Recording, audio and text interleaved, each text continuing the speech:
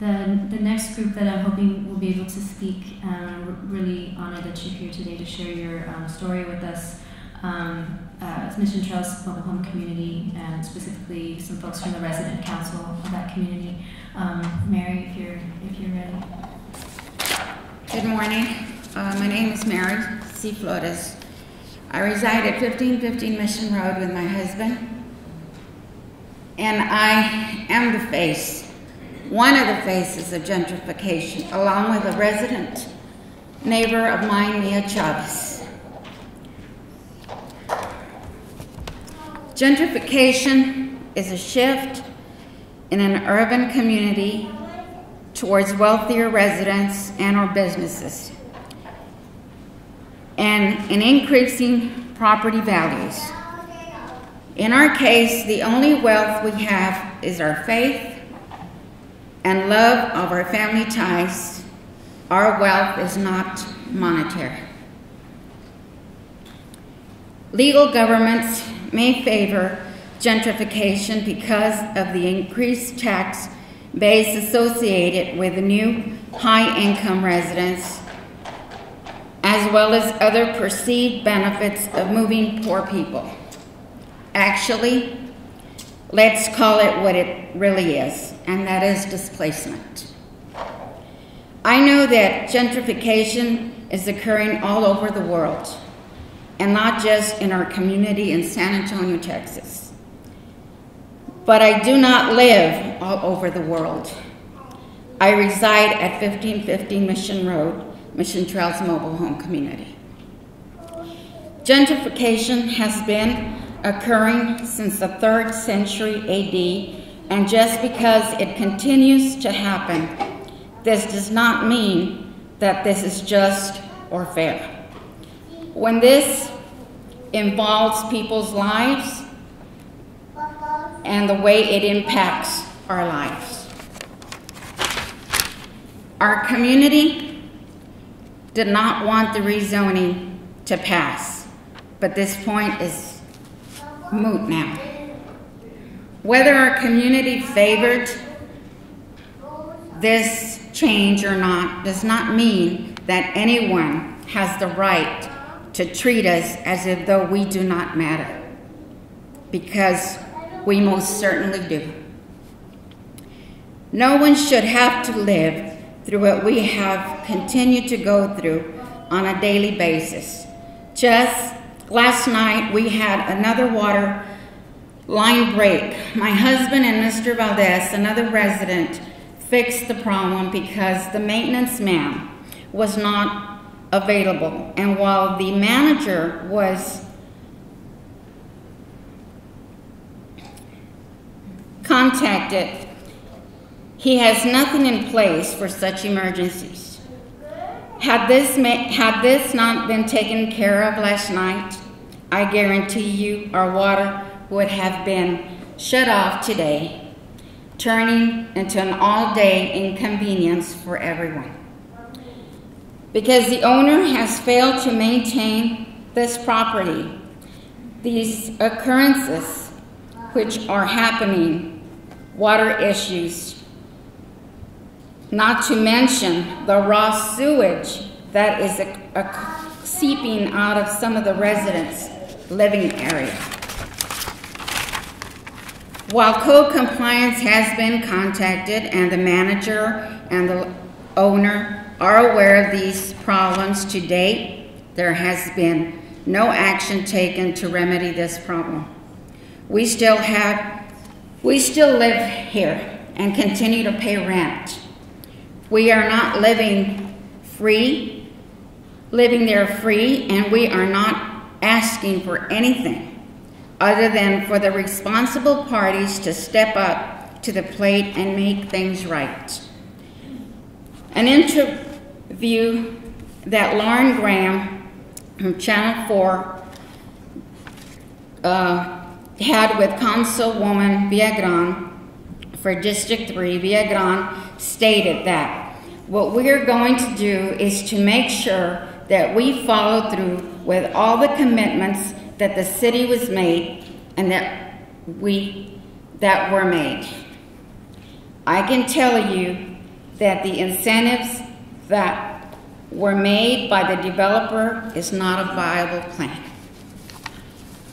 What they propose is something close to $4,000, and it's a case-by-case basis. Moving costs, Alamo Movers Mobile Home, Joe Richardson, is $2,400 to move a mobile home. We have a porch and patio cover and our storage sheds to tear down and put back up. Those costs are $800. Armendia, the AC people who have to disconnect and reconnect our air condition, that's $600. Two guys moving, they charge $450 for $90 an hour for an estimated 5 hours. Mission Road Mini Storage, we'll have to store our furniture before we move, is $99 a month plus the boxes, $52.56. The phone, AT&T, I'll have to have that disconnected and reconnected, is $49. The hotel to stay at, because where are we going to stay while the move is being made, is $260. Utilities to reconnect, $1,500. The water to reconnect, $1,800. The land purchase, if you're looking to purchase land and not go to one of these mobile home communities that they're trying to say that they're not telling us where to move, but yet they have a list for us. Earnest money, $1,500. Septic, $1,000. Attorney fees for the contract on the land, $300.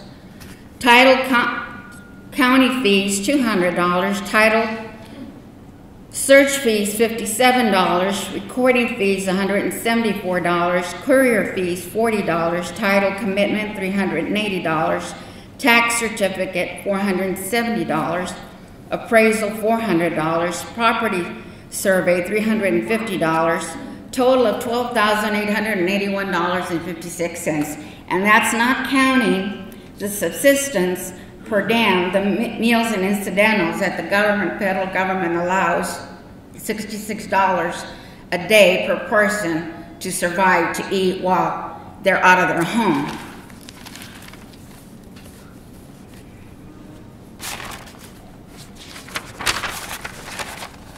There was a question asked of me, by a reporter, which will remain unnamed. His question was that people were asking him, while they were not taking sides, why we just didn't find some land and move.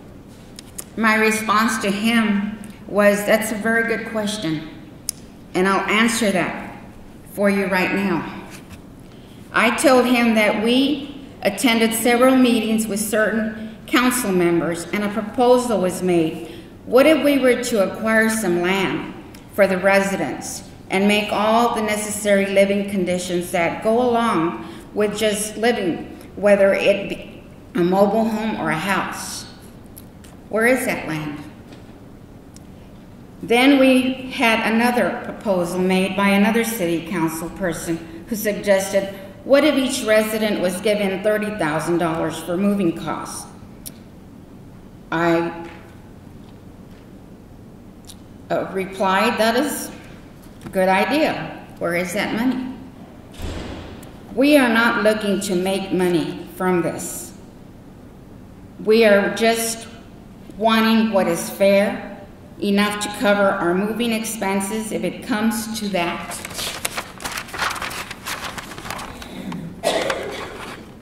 If it comes to that, we will have to move. We should not have to pay anything out of pocket.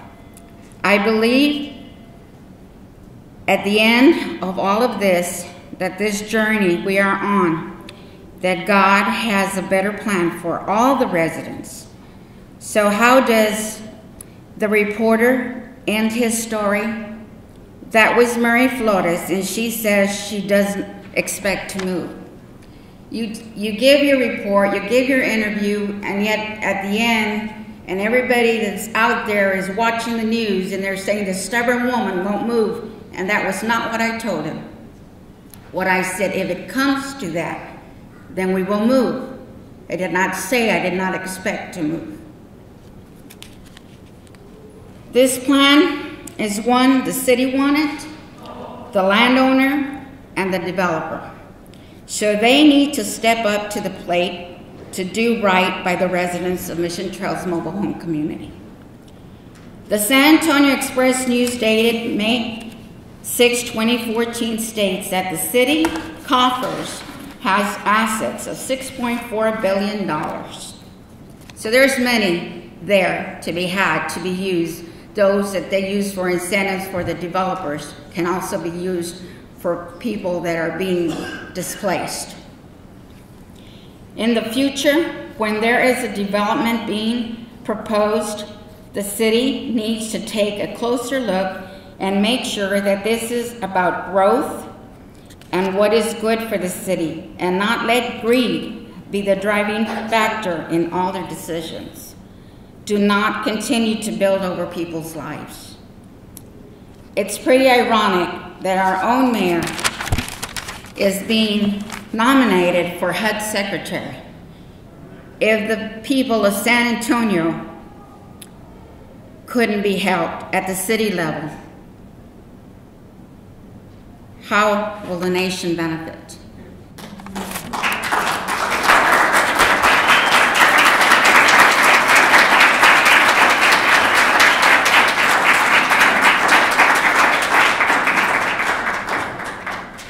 Thank you, Mary. I wrote some questions down just in case folks were kind of in terms of speaking to situations in your own neighborhoods. So I think Angie from Townhall, if you're ready to come up.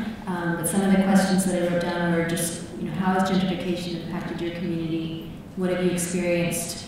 Maybe you haven't experienced something directly, but what have you observed your neighbors experiencing? What are your primary concerns in your neighborhood about how the city's approached downtown redevelopment, and then what do you see as a solution? So you don't have to answer all of them, but any of those would be good places to Thank you. Thank you very much. My name is Angie Ruiz, and I'm a resident of the Tobin Hill Historic District. I can readily say that I may be the gentrification baby of this situation. And it started off during my birth, living in the area, in the downtown area, at 211 Arroyo Alley, which became the Hemisphere area. We in turn, of course, moved over as close as we could to the circular area that we were so accustomed to. This community was condemned, but was such an all-American community of Polish, Jewish, and Mexican immigrants, with ourselves as a first-generation children attending excellent education system, excellent schools, with Catholic, Jewish, Baptist, and all kinds of churches in that community. It was just an all-American community with people knowing each other and being part of the community in every way that you can think of. Well, this turned out that we would have to move out, and we anticipated doing it before we were forcibly ousted, like some of the people that went through this experience. We moved over as close as we could, and we moved on Gonzalez Street, which is close to the SP Depot, which was known as the railroad station at the time. And so we were very happily living there, close to the downtown area, still having the good schools, Catholic schools, and whatever.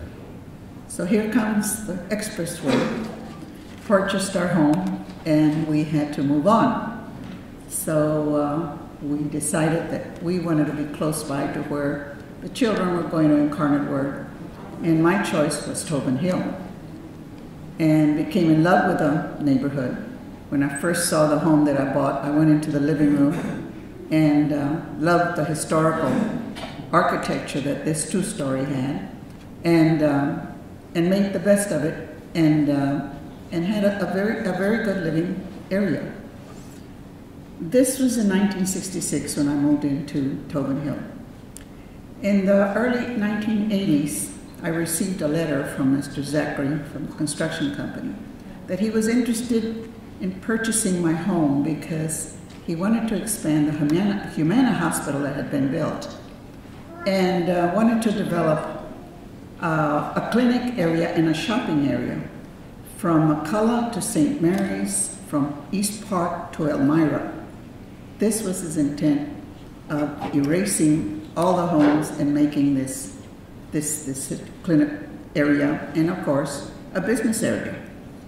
The thing that saved us was our neighborhood association.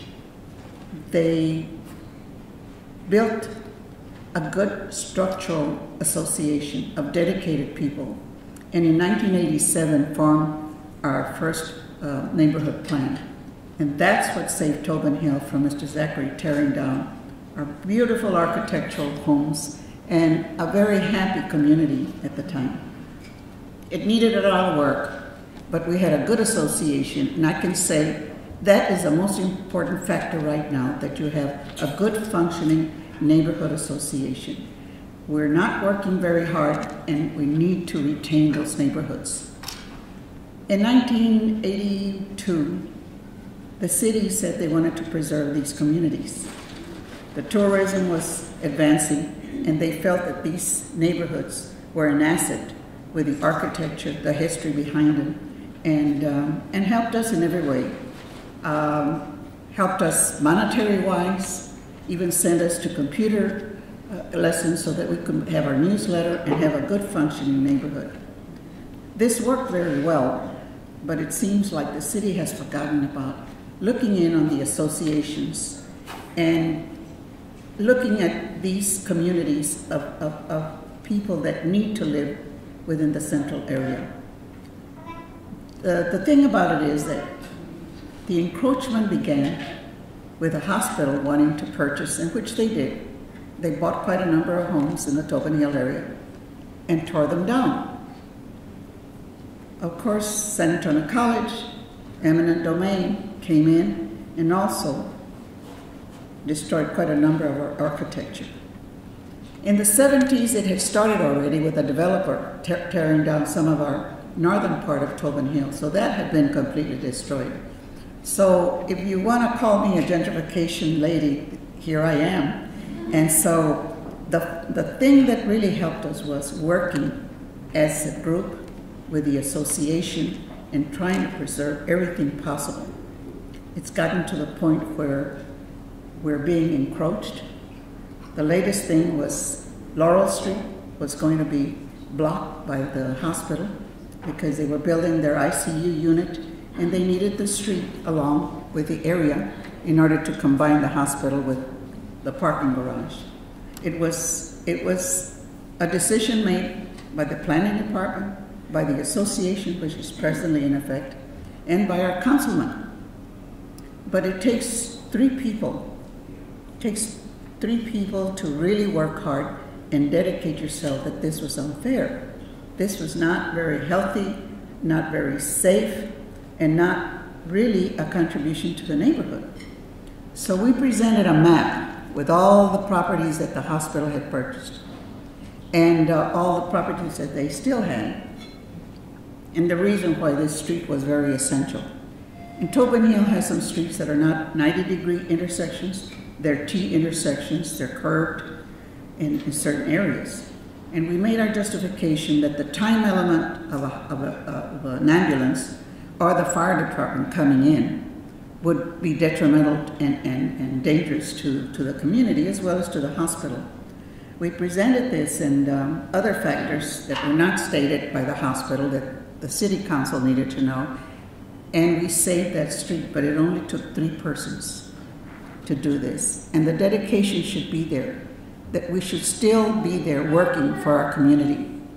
I'm no longer a president of the association. I passed it on at the time that I was appointed with the San Antonio Independent School District for 10 months and continued working. And so I'm still working, and I'm still trying to save some of the properties that we have now. We have the Broadway, the Pearl Brewery that's coming in. So far, so good. It hasn't demolished any of our residential areas. It's progressing rather well, but it may come into play where some of our homes may be destroyed if we allow it. So I'm just saying work hard and keep at it, and let's erase some of this gentrification. Thank you very much.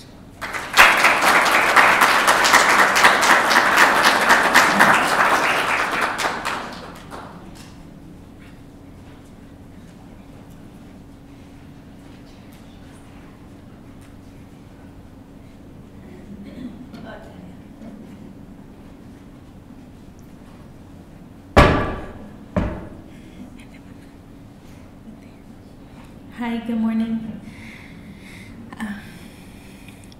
I have really been appreciating everything that I'm learning, and I just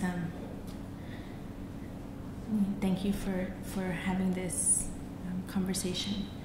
My name is Luisana Santibáñez. I was raised most of my life in the east side of San Antonio.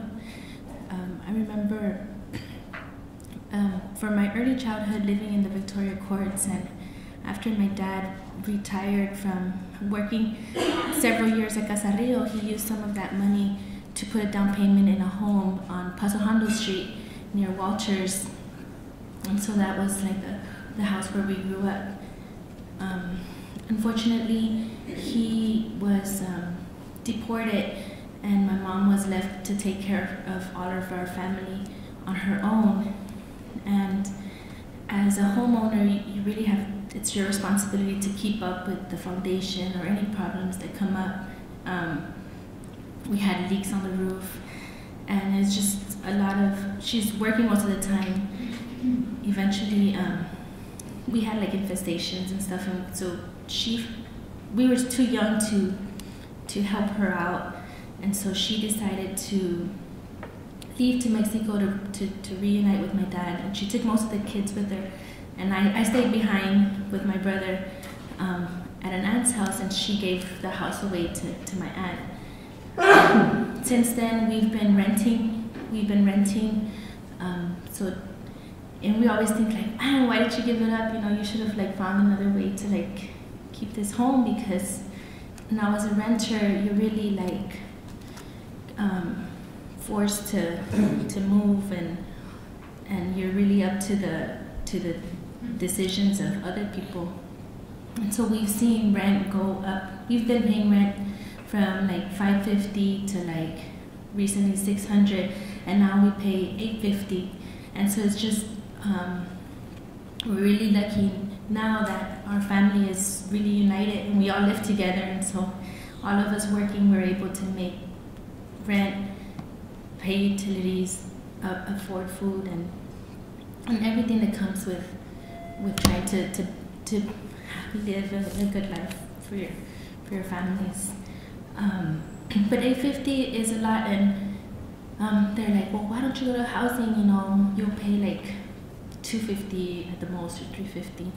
But the waiting list is so long, and then they want you to live wherever they want you to live, and it's dilapidated housing sometimes too. So I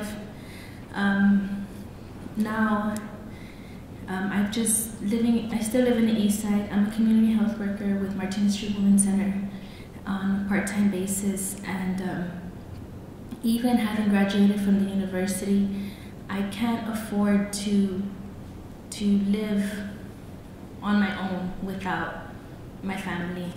And I've seen, it's just, for me, it's like boggling how these new condos on Cherry Street, and then I have a sign that says starting from $170,000. How anyone could afford to buy a home that expensive. I'm sure credit has everything to do with it. My credit's like really bad because of the student loans and stuff, but now we want to be homeowners. We would like to stay in our community, and I really feel like my story is kind of like a lot of people's, because not everyone is a homeowner. There's a lot of renters who want the opportunity to buy land and feel secure and something that you can call your own. But when you have these high-rise condos that doesn't even have a yard, and I'm just like, how can anyone live like that? You know, like, how is this healthy?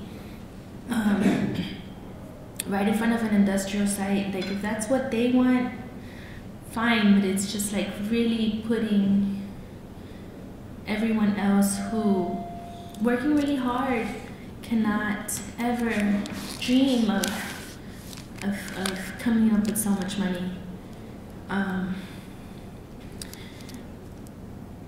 really hope that the new Wheatley Courts, they've torn down a housing project in the east side. I really hope that most people are able to come back and that they have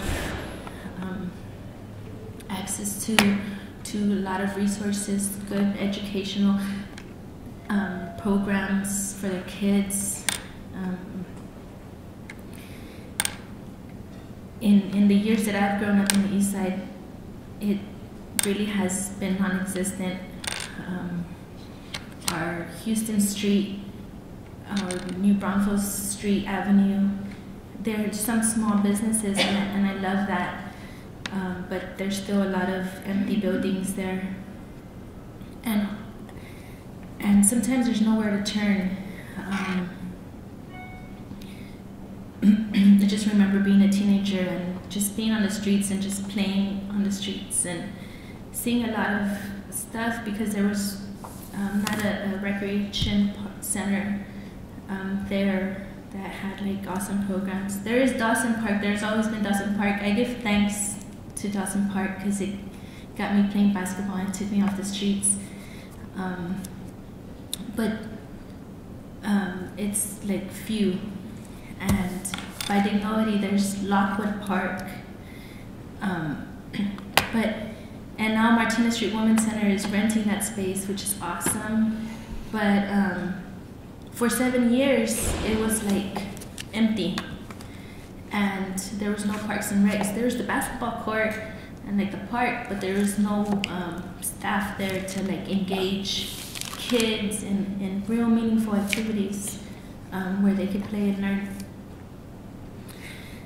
I would really like to see like beautiful, like if you go up New Braunfels and you go over the bridge, there's this beautiful, there was this beautiful like Martin Luther King painting that has since been like, they kind of like painted over it, but it's just, there's a lot of things that they're missing. They're spending so much money on projects, but like the very simple things like having a beautiful mural of MLK, it's like faded and torn up and it's not inspiring, and he needs to be honored.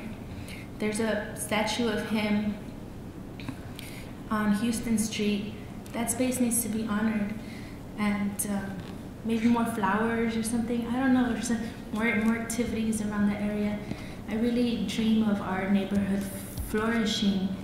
I just hope that the city pays attention and has a conversation with the people so that we could, and that's the way that I've learned talking to other people. That's how great ideas come about.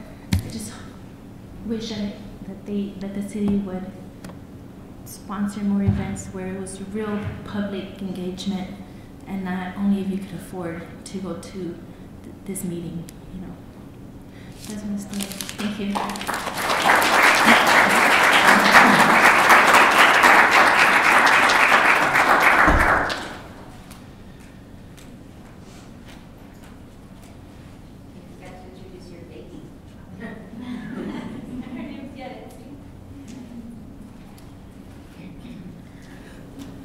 Hi, I'm Rachel Jennings. I'm an instructor at San Antonio College, and I also am a member of Travis Park United Methodist Church. I wanted to talk about the impact that gentrification has had on Travis Park and on our church and all of the people who make use of Travis Park. I'm very familiar with the park. I first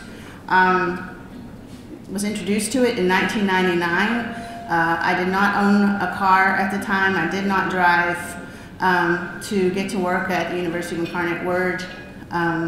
That year I had to take the bus, and I changed buses at Travis Park.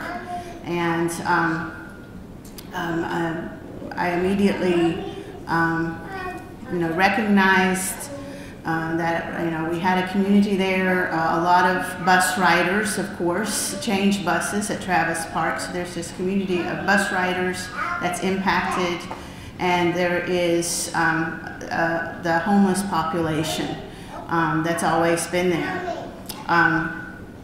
And so I've since attending Travis Park Church, I've continued to be very familiar with that park. I'm there very frequently. And I was there just this morning, in fact, and I'm sure a lot of you have seen these changes, but they're happening very rapidly. This is something that's been planned, apparently, for a number of years, although we didn't know about it. But now it's gone into a phase of some very fast changes. So I wanted to talk about those changes.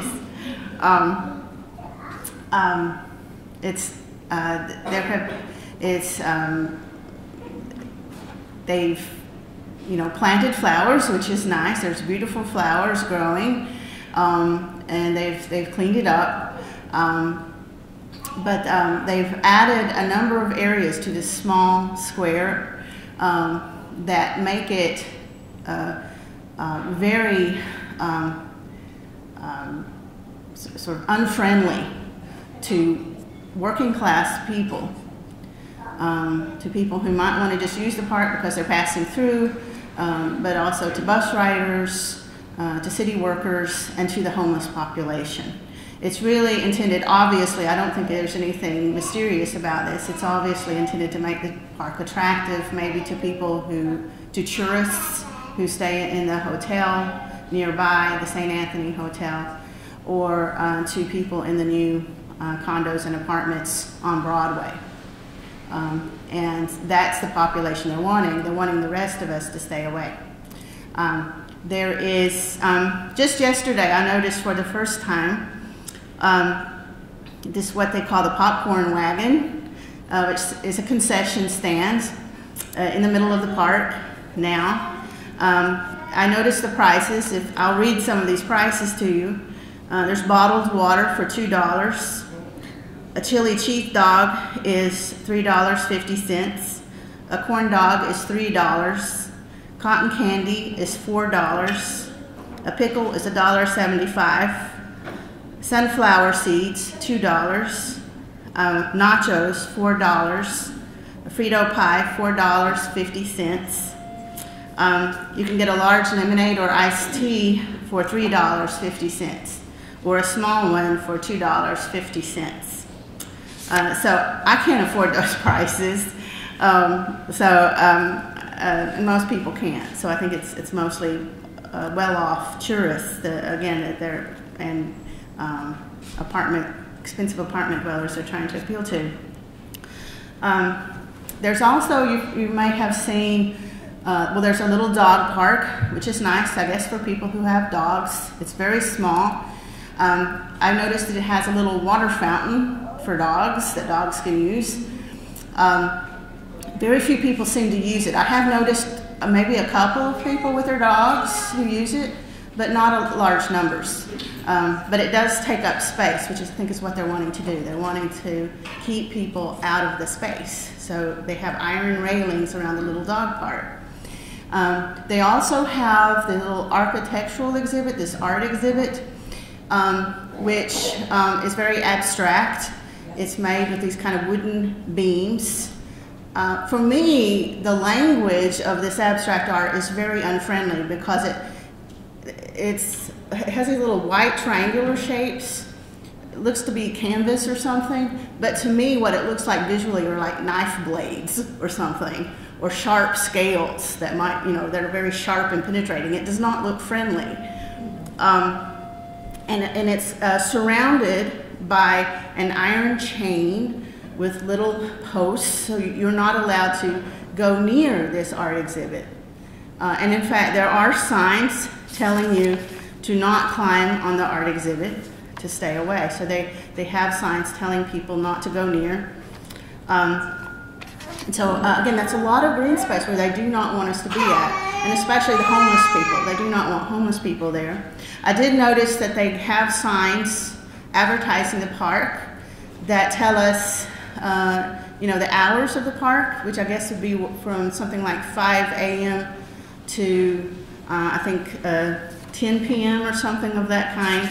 Well, actually, it's 5 a.m. to 11 p.m. are the hours, 5 to 11.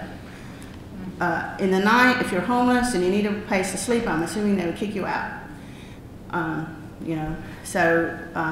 They have those hours they're maintaining. There is a very constant police presence in the area.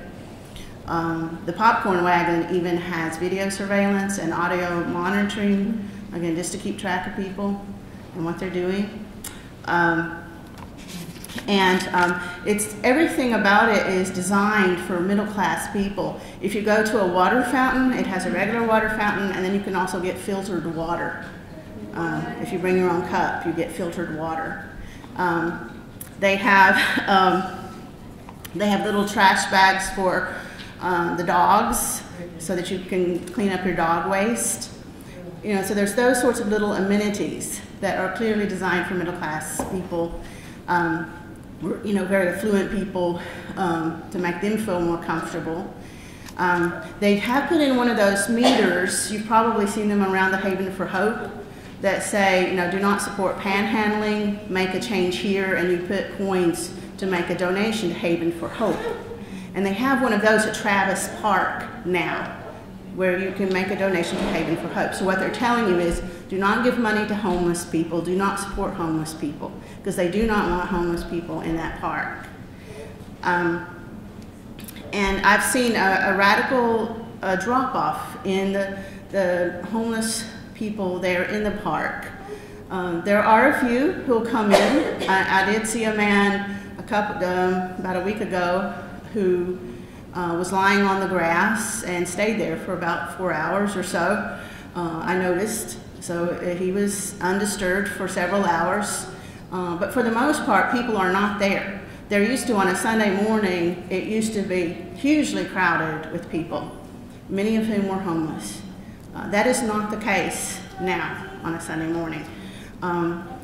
More people will go into the Corazon Ministries for breakfast early on a Sunday morning. There's actually more people who'll do that. And I think the reason is because there's still people around who need food, who need to eat to sustain themselves. So they'll go in for food. After that, they'll leave. They used to stay around the church. They enjoyed the 11 o'clock service. They leave after that because they're not welcome in the park. So where do they go? Between 8 o'clock and 11 o'clock, where would they go? And they have to figure out where to get lunch, where do they go for their next meal? So those are all very real things that are happening in the park. I should also mention the bicycles. And again, that's a wonderful thing to have the bicycles that you rent. It's $10 a day for 30-minute intervals. But again, it's designed to attract these affluent tourists and whatnot, is what those bicycles are there for.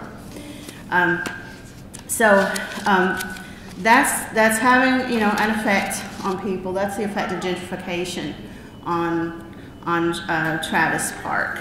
And we have heard rumors, and I don't know much about this, but the rumors is that developers are wanting the whole street I think it's Travis Street, to make it into what they're calling an adult playland for clubs and bars and whatnot. And they would actually want our church, they would want to put like a music club in the church. So they're wanting the church. So that's again the nature of development in San Antonio. Thank you.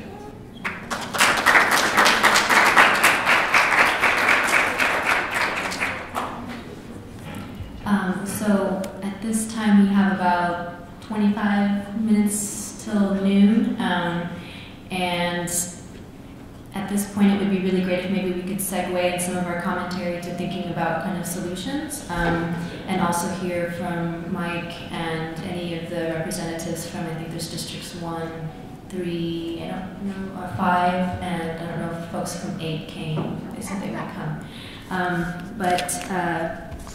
But in particular, you know, we like we said, you know, we're the ones who are impacted by these forces, and so we should be at the helm of developing solutions, right? And we actually brought a policy tool that is useful, I think, to folks in office or folks who can take the tool back to the people you're representing. A recent report that came out from Right to the City called Rise of the Renter Nation, Solutions to the Housing Affordability Crisis, which gives a whole kind of range of different, I mean, the part of their focus is the national level and sort of reforms that have to happen on that level, but a large focus is also local suggestions that we can use in our communities here. I think one of the big kind of points that they make that's relevant here is that housing policy is not just about affordability narrowly, which is kind of the way that it usually gets discussed, but actually we have to talk about housing security. So housing that's not just affordable but free from forces of speculation and displacement, and also housing that's community controlled. So when community is able to have cooperative ownership over land and also you know, the structures on the land, that's when you can create the most housing that is the most secure and actually the most affordable as well. So I think there's a few different copies of this floating around, but if they can make their way into the hands of the elected folks who are represented here today, that would be great. And if not, let me know and I can get you a copy. But there's another report that also came out. I didn't bring it with me because we only have one copy, but it's produced by an organization in the Bay Area called Causa Justa, Just Cause, and they have produced a report in coalition with actually the public health department there. And the report is called Development Without Displacement, Resisting Gentrification in the Bay Area. So if anybody's interested in that report, I can also forward you the link. You can download it for free on their website. But it also includes a lot of different sort of concrete policy solutions to a lot of the, I mean, their situation is slightly different there, but there's tremendous overlap between what's going on there, what's going on here, what's going on in New York City, and other places around the world. So, if y'all are okay, I'd like to invite folks who are representing different state and city offices just to kind of share your thoughts based on the testimonies that you've heard, and maybe there can be a kind of informal discussion, Q&A, where we can start to sort of think through what would solutions to these situations look like in the case of San Antonio.